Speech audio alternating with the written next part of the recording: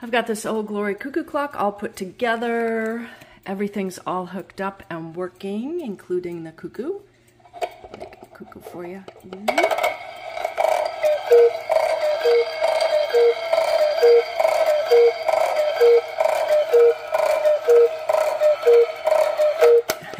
Excuse the magnification of the noise, but it's this little gizmo that lets me hear better so that I can get the clock into beat. So what I'm going to do is run the pendulum.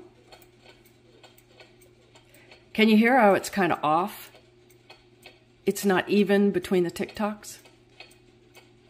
Now I'll move one side of the clock up and you'll hear it get more even.